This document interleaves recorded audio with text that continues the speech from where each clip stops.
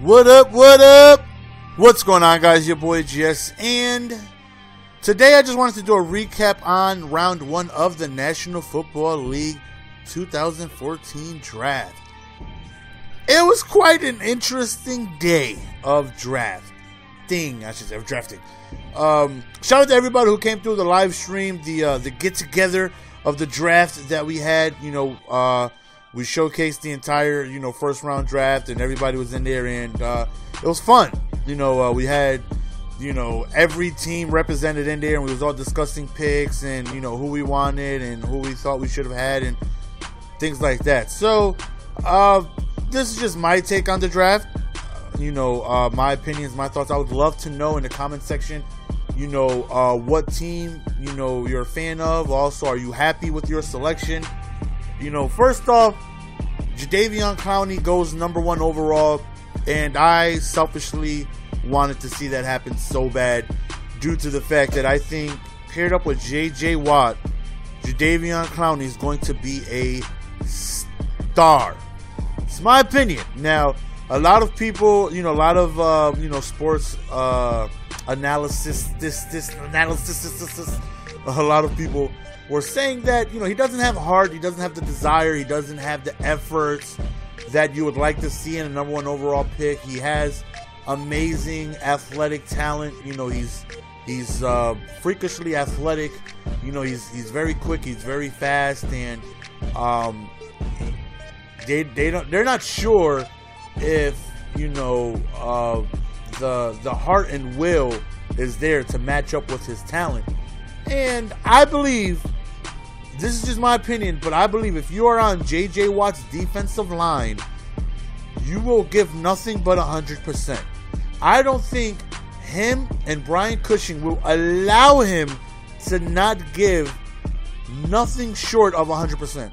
Now, it's going to be, I think, fun to watch them two, going in. Now, they have talks of, yesterday, the analysts were saying how Clowney could possibly, be used at some linebacker spots as well as, being down lineman, because, Texas runs a 3-4, and, Clowney and South Carolina. Well, I'm not big on college football. I really don't watch too much college football, but I believe it was South Carolina. If I'm wrong, don't slay me. But I know that he ran they were running a 4-3, and so there was some kind of we're not too sure how we fit in the scheme, but I just think he's going to be amazing to watch. I think that's going to be an amazing duo, paired up with J.J. Watt. Now, if anybody knows J.J. Watt, he is arguably the best defensive rusher in the game. Pure lineman. I'm not talking about, a linebacker like an Aldon Smith or like a Von Miller who rushes off the edge and getting sacked. No, I'm talking about just pure on-the-line type of guy getting sacks on a D-line. Arguably one of the best, if not the best. And you need to pay attention to that man. If there's anybody on that team that merits a double team, it's J.J. Watt. Clowney will get his opportunities. He couldn't have gone to a better team. Well, like I said, technically he could have. Yeah, he could have went to the Seahawks, which would have been a better team. But you guys know what I mean. For a number 1 overall pick, he couldn't have gone to a better defensive line. If you look at the top 10 picks, there's not a better defense than Texas. Texas were projected last year when the season started to go into the playoff, make some noise, possibly even Super Bowl contention. And yeah, we all know how that ended. But their defense is very good. If Brian Cushing can stay healthy, J.J. Watt is just a monster. Like I said, he's always, game plan for, a lot of double teams, keeping the running back in, his tight end to try and chip J.J. So I think Clowney will get his one-on-one matchups. I think he will get a lot of opportunities, and we'll see how he does. But I think that's a phenomenal pick for them. A lot of people were thinking they should have went quarterback, maybe Johnny Manziel, but I think they went with a very good pick. Number 2 was Robinson, offensive guard, and got to understand that I still believe in Bradford. I don't think Bradford is done or washed up. I definitely think he's a solid quarterback who needs the ability to stand upright. If you can't protect your quarterback, how do you expect him to get anything done? So they were even talking about maybe going after Sammy Watkins or possibly even going for a quarterback as well, because they had 2 picks. They had number 2 and number 13. A lot of people were even talking, maybe even Johnny Manziel at 13.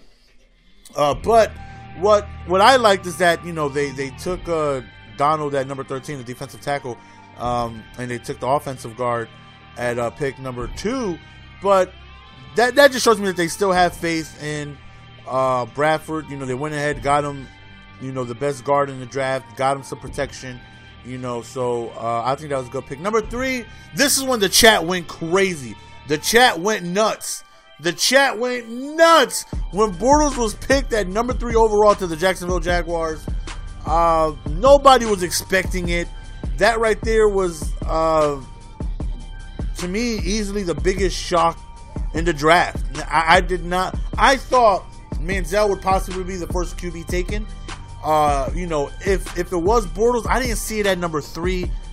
So, again, I'm not too big into college football, so I don't know how good he is. I just go off of, the things I see, I go by what analysts say. I go by, highlight clips. And, of course, highlight clips are nothing but your best work. So, he looked amazing in his highlight clips.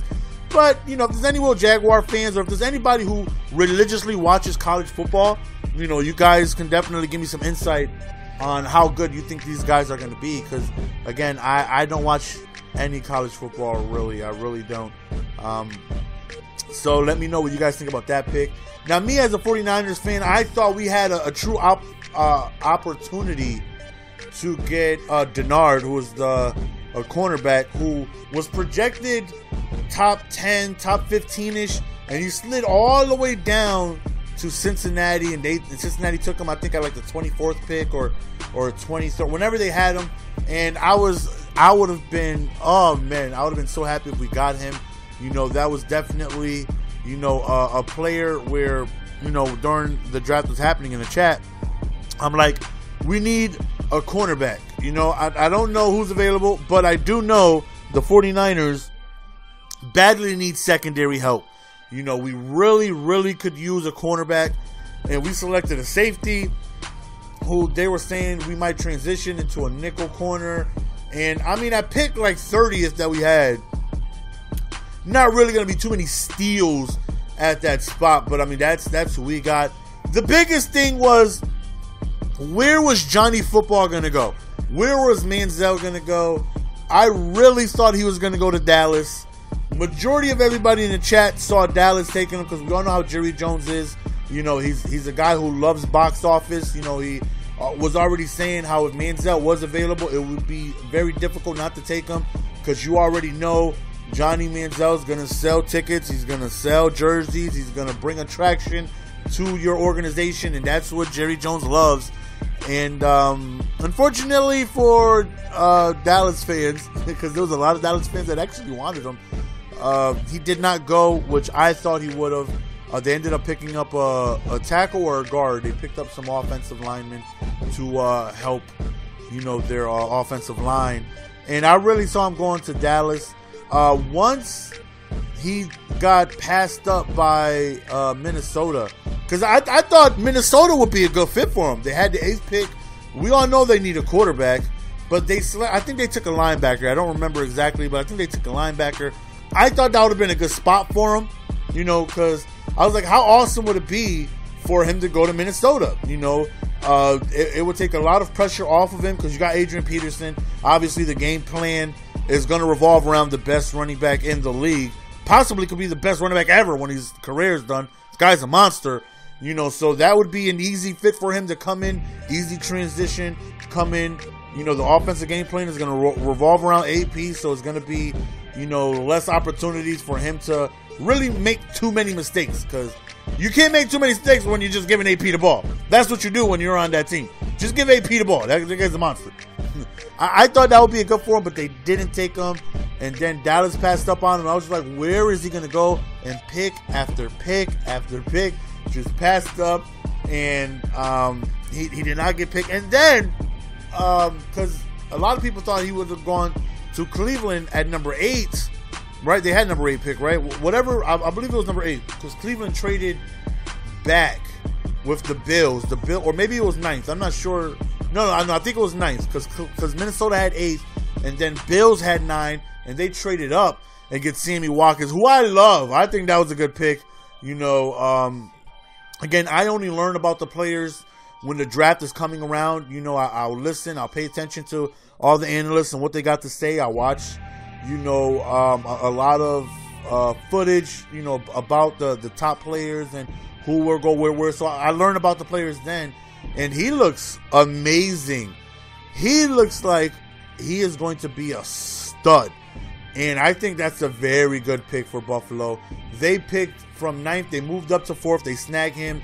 Cleveland moves back. At number 9, okay, this is possibly a fit for Manziel, but they go the cornerback route, and they don't pick Johnny Manziel. And then pick after pick, we wonder where they're going to go. And then he ended up going to Cleveland. And at the, I think it was 23rd pick, at their second pick, they traded up again, I believe. If I'm wrong, don't slay me, but this is just all happened from yesterday, and my memory is just that short. But he goes to Cleveland, and I think he'll get his opportunities there. You know, they definitely got some weapons. You know, they got Josh Gordon, who emerged as, you know, top 5 wide receiver last year.